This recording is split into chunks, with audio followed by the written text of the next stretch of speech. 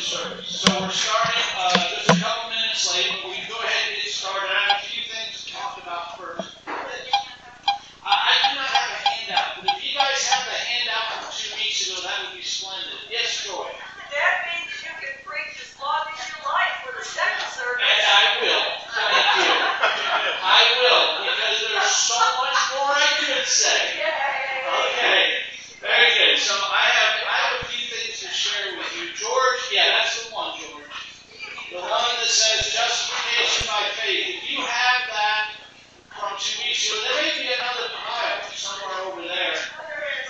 Okay, yeah, so if you want to raise your hand and make a multiplication. Okay, so all that is around here.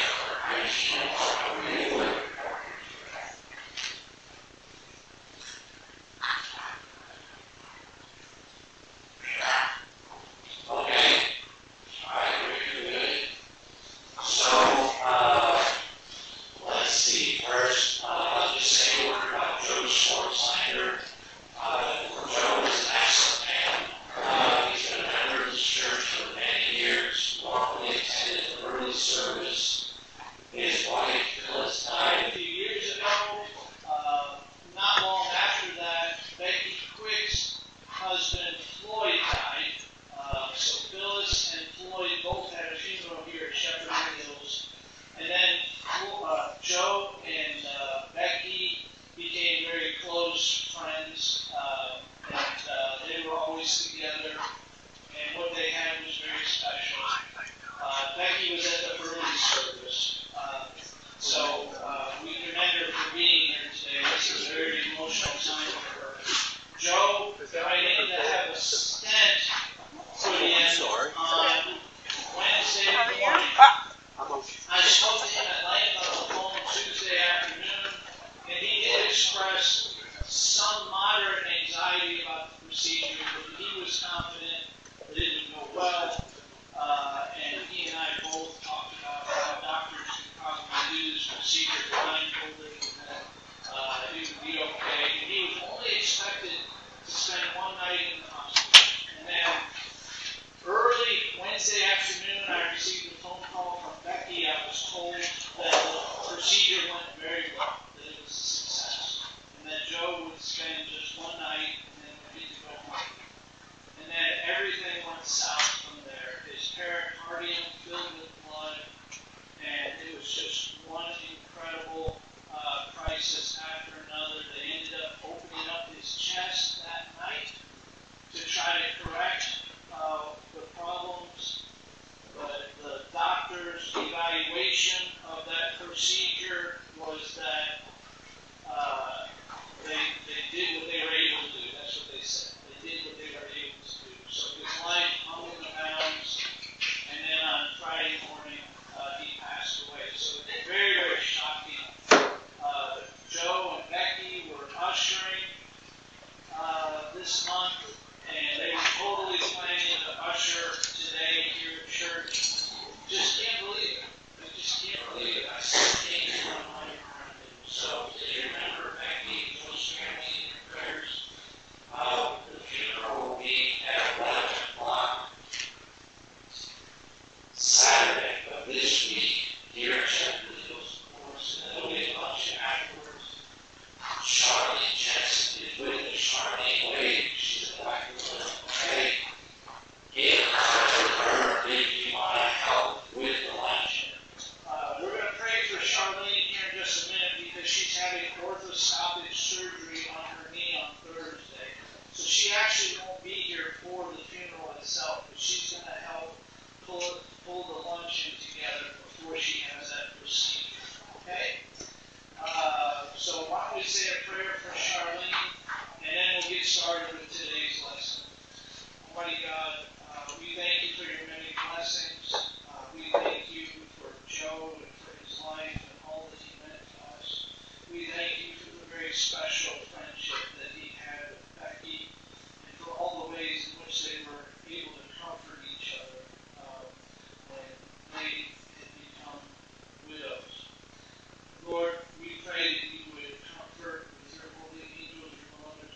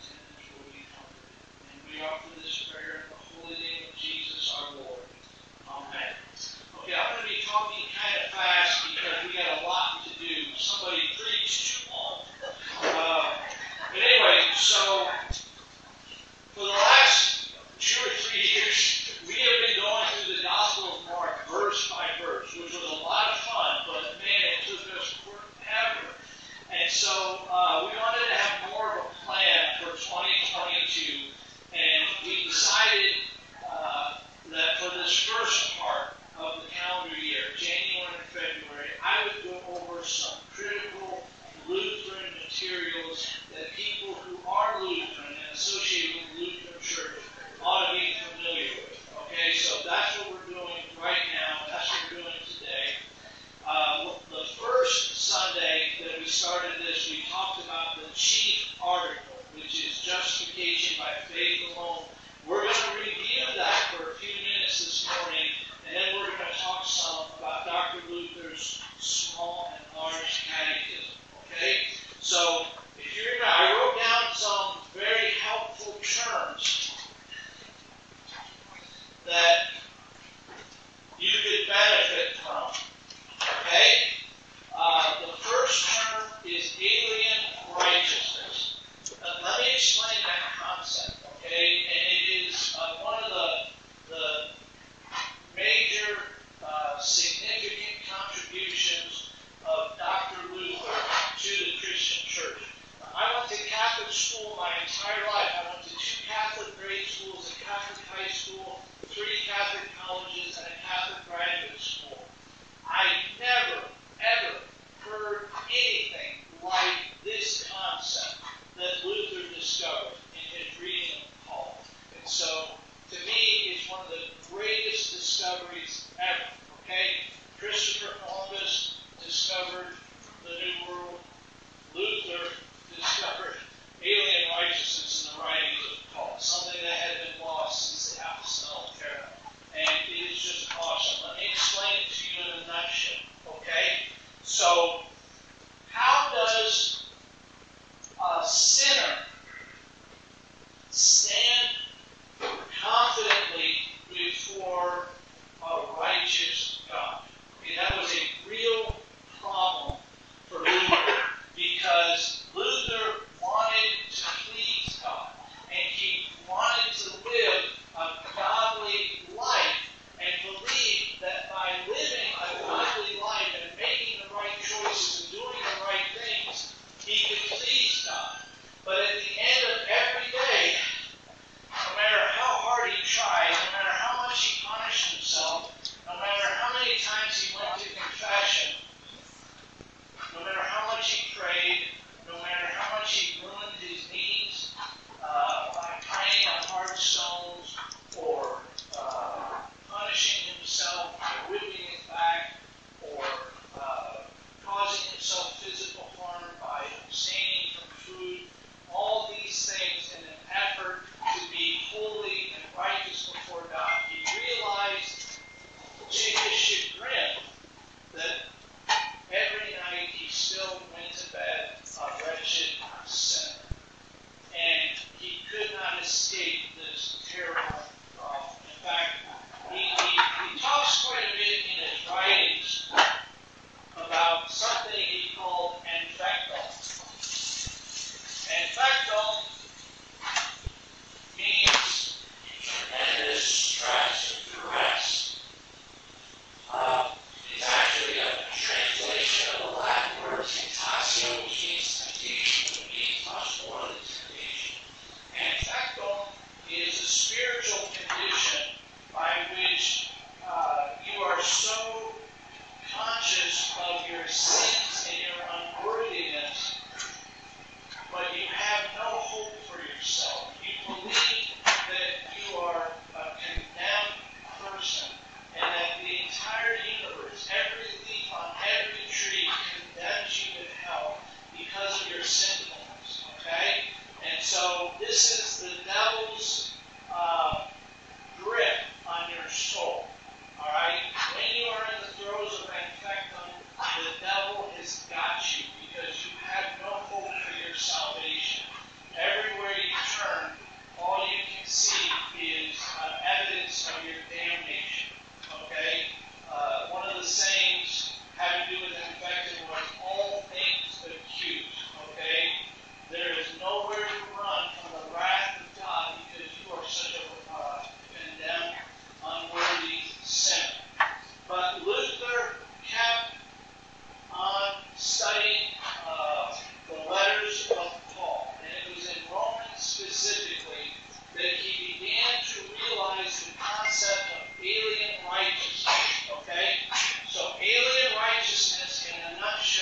is this. The sinner is able to stand before a righteous God, not because of a righteousness within himself, but because Christ's righteousness is applied to the sinner. Okay? So we are saved by a righteousness that is not our own. That's why it's alien. And this term also is very important, extra nos, meaning that our salvation comes and is applied on the outside of who we are, not on the inside. Okay? So in the ritual of holy baptism, there's a garment after the baptism that is put on the baptizee, symbolizing the righteousness of Christ. So let me ask you something. How will you be judged at the end of your life, or at the final judgment at the end of the world? How will you be judged? Will you be judged according to a righteousness that belongs to you? Or will you be judged according to the righteousness of Christ that God gives to you? The answer is the latter. You will be judged according to the perfect righteousness of Christ. Christ gives it to you. That's why nobody in this room, nobody hearing my voice right now, nobody associated with Shepherd of the Hills should fear judgment. Yes, we are all sinners. We are profoundly afflicted with the problem of sin, of true human malady. It resides in our flesh, and it will continue to reside in our flesh throughout our earthly lives. When we die, then we will be delivered from the sin that resides in our flesh. But until then, we are sinners. But how can we be confident as sinners that we are saved? We can be confident because we believe in the promises of God which come to us through Jesus. Therefore, God reckons us righteous, applying the righteousness of Christ to us. And by that alone, we are judged. And we are therefore confident, totally confident, that we are saved. And I tell you, when I discovered this, there was no going back to my old church. I mean, I was attending Lutheran services. I was slowly dipping my toe in the water, but still very much subject to the Pope's authority. But as I started to read and to explore, and I began to become aware of this concept of alien righteousness, that was when the entire universe went from black and white to technicolor. I realized that this guy, Andrew, who is a terrible sinner, can confidently stand before a righteous God because the righteousness of Christ has been given to me, and it no longer hinges on the righteousness of my own. And by that, I am a very, very devout Lutheran man. And it is my joy to proclaim this truth from the Scriptures in my home. Okay? So, I'm not talking about a righteousness that lives within me. I'm talking about a righteousness that is not mine, but is applied to me. Because God reckons me righteous by a formal declaration. So, we use the term forensic, meaning that it's very much like a courtroom situation. We are guilty before the judge, but the judge who reckons us righteous for the sake of Christ declares us innocent. And when that gavel comes down, it is what it is. So it is his declaration of an innocence that is applied to me from outside myself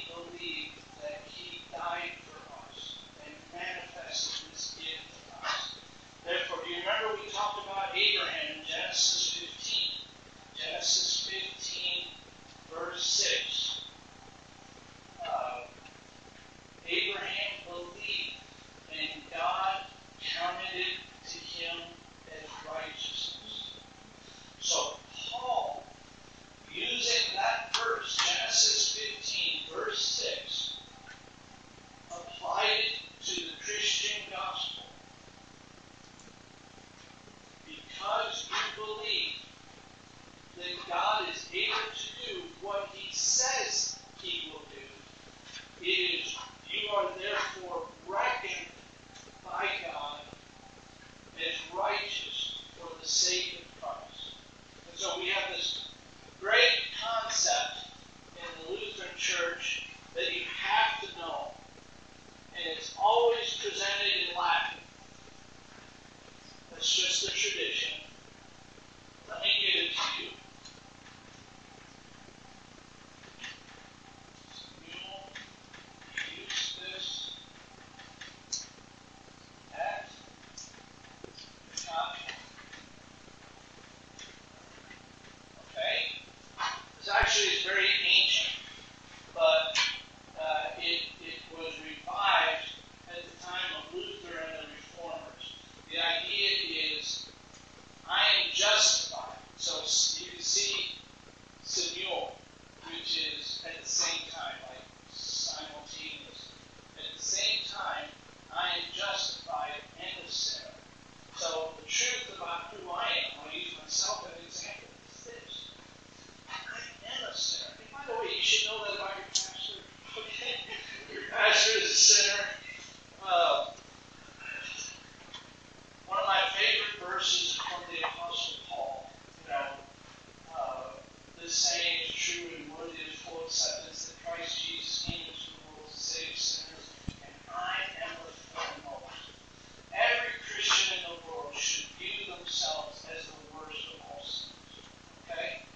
They are on solid ground. If you start to think of other people as worse sinners than you are, then you're not quite grasping the measure of humility that we are truly called to. So, we're all sinners before God. This guy is a sinner. Your pastor is a sinner, the foremost of all sinners. Let's just get it out there, okay? Full disclosure, I am the foremost. I am a sinner. The Catholic, that's what that means. Nevertheless, I'm sorry to shout, but I am saved. I am justified, used before God. Because the righteousness of Christ is reckoned to me by God's formal declaration. Therefore, I do not fear judgment. I do not fear judgment. I do not doubt my salvation. Yes, I know that I am a sinner. Yes, I know that I am unworthy, that I am undeserving. But this is something that Jesus has done for me. Okay? He came into the world to save sinners. And He does that by absorbing unto Himself our sins and giving us in exchange His righteousness, which we receive by faith. This is the most important article. I'm going to use a little bit more Latin. Articulus, this is what Luther said. Articulus sanctus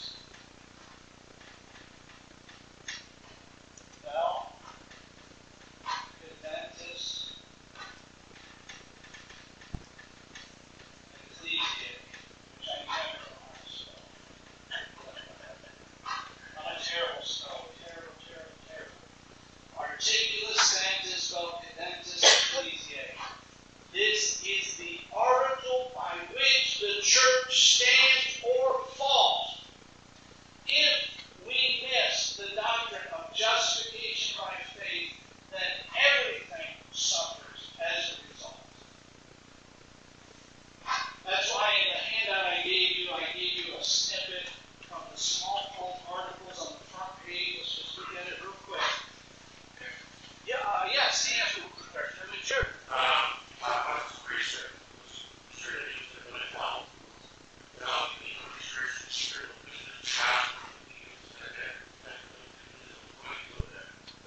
Why would he? What is the driving force of the Catholic priest or whatever? You just call it. Why did Luther become a monk? Because he wanted to please God. I'm not disparaging the Catholic Church because that's not my task and it's not in my heart to do that at all. I'm just simply making a distinction between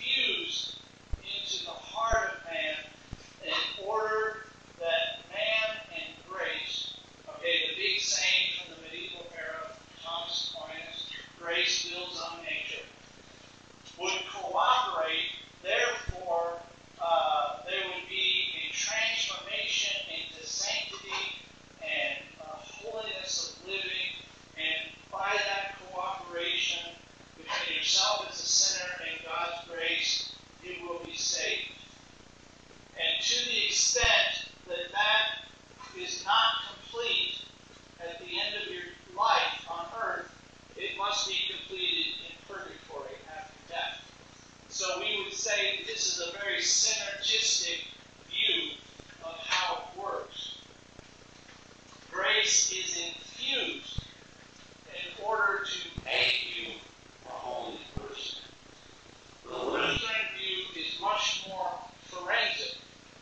You are reckoned righteous by God, who declares you righteous in, say, a court of law. Abraham believed God, and it was reckoned to him as righteous. That word reckoned is so important. Because God chooses to reckon us as righteous before Him. It's not that we are righteous before Him. It's that God chooses to reckon us righteous before Him. That is why Paul expounds so largely on Genesis chapter 15, verse 6. Abraham believed, and it was reckoned to him as righteousness. So a lot of people in Paul's day said, well, in order to be Christian, you have to be circumcised, because that's the covenant of Abraham. Paul says, no, you're misunderstanding the story. You don't understand the sequence of events. God reckoned Abraham righteous before Abraham was circumcised. Therefore, it does not hinge on what Abraham did. It hinges on the fact that God chooses to reckon Abraham righteous because Abraham believed that God can do the impossible. Remember what Paul said. Abraham was 100 years old. He's as good as dead. Yet he still believed that God would use Abraham's body in order to bring forth a multitude of nations. Well, he's childless, and he's 100 years old, and his wife is barren. That's absurd. Nobody would believe that. But Abraham did. And God reckoned it righteous, or reckoned Abraham righteous because he believed. Now, look at ourselves and how that applies. I am a sinner.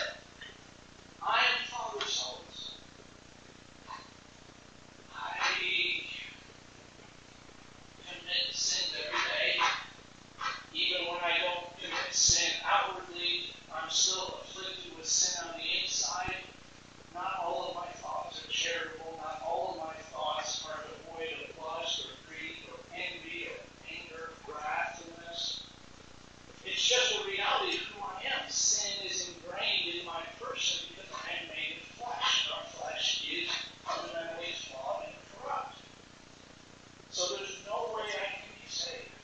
How can I live in God's everlasting kingdom as one who is fundamentally flawed and sinful? Well, again, God does the impossible. First, He draws life from the womb of a virgin, right? Virgins don't get pregnant, right? But Mary did. Jesus' mother. So there God does the impossible. St. Paul makes the point, God created all things out of nothing. That is impossible. Jesus raised Lazarus from the dead after Lazarus was dead 4 days. That's impossible. No doctor on planet Earth could do that. But Jesus did it. And He never went to medical school. He did it by the power of His Word. Then He died on the cross. How does He take responsibility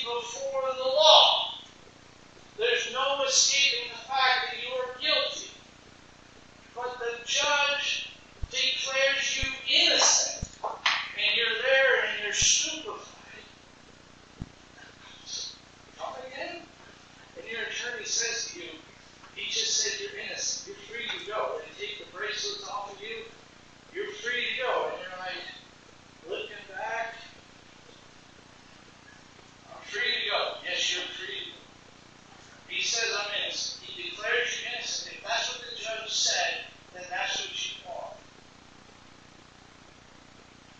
You sure about this? Yes, sure. The devil, who is your adversary, makes it his mission to convince you that that's true and possible. It can't be true. And because we are weak, and because we are sinful, and because we are easily persuaded, we will very often lose faith in what happened in the courtroom. And that is why we have to keep coming to church, which is like going back to your attorney, calling him on the phone, or having coffee with them, and saying, okay, explain it to me one more time. I did these crimes, but the judge declares me innocent. And your attorney said, yes, you're innocent. You are free to go. And you can't believe it. And you go back out into the world, and the devil tells you there's no way that can be true. So you go back to your attorney week after week. It's true. It's true. God can create the universe out of nothing. God can make a 100-year-old childless man the father of nations. God can draw human life from the womb of a virgin. God can restore life to someone who is dead 4 days. God can raise Jesus from the dead. God is able to save your soul by declaring you innocent before Him. Just believe it. Now, we do not by nature believe and accept these things because we are under the persuasion of the devil and we are continuously afflicted with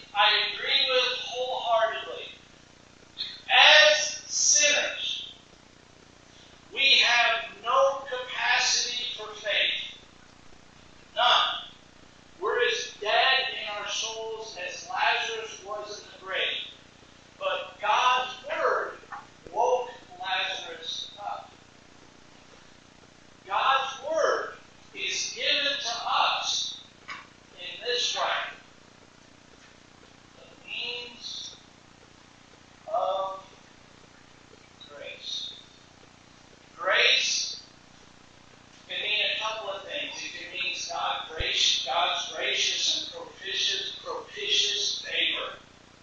He is elected not to be angry with you, but to be generous in forgiving you.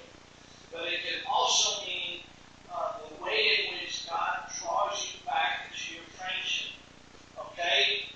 So we're talking about something that is not of this world. We're talking about something that comes from above. As Jesus would explain to Nicodemus in John chapter 3. The means of grace, which are baptism, Holy Communion,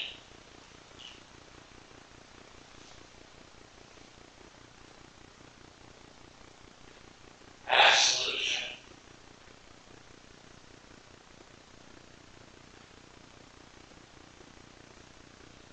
and the gospel, Which drives and animates all of this is how God reaches into the heart of an otherwise dead sinner and creates faith in his promises. We would say in the Lutheran Church, there is no other way in which God creates faith in the hearts of sinners but through the gospel, which is proclaimed and preached in written or spoken word, and the visible way in which the gospel becomes manifest in the life of the church through baptism, Holy Communion, and absolution. See? Just like you and I talked about before, you don't make the decision to become a Christian. No. You know, by hearing the word, the Holy Spirit enters your body, and you are. Everybody turn to your Bibles, if you have one, to Ephesians chapter 2. And with that, we will wrap up. Ephesians chapter 2. I'm going to read the whole chapter. I'm doing it. Try and stop. Ephesians chapter 2. Alright? I'm just going to get started. And you were dead. That's what Beth was saying. Mike and Beth, by the way, are joining our church next week. And Mike doesn't mind me telling you this. He is an attorney and an LCMS pastor. So we're very happy to have him joining. Beth also is a career educator, math and science. And her father, who I met the other day, Ed, he was a math professor throughout his career. Wonderful people. But Mike and Beth will be joining our church next week. And I can't wait for that.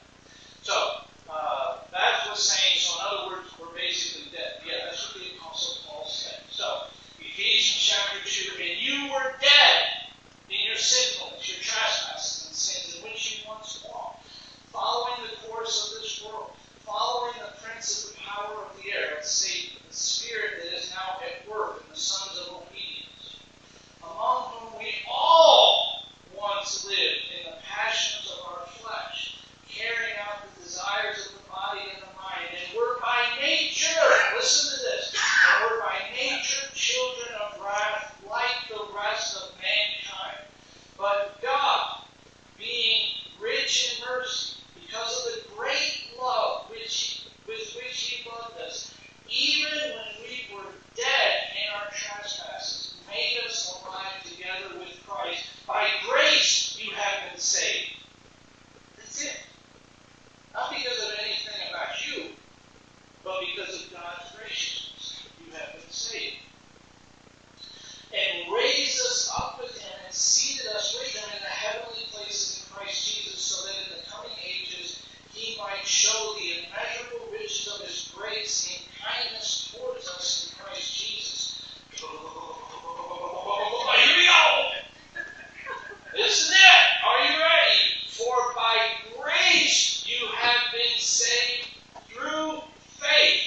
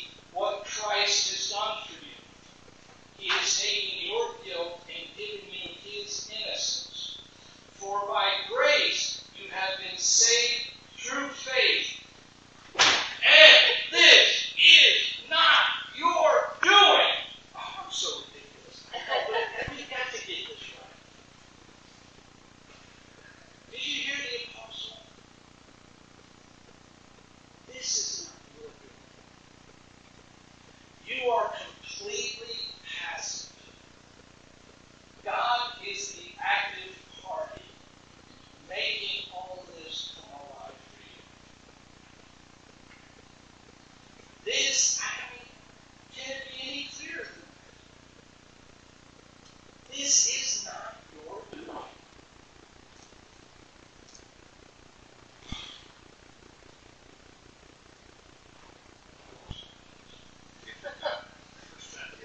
Oh, okay. And this is not your own doing. It is the gift of God.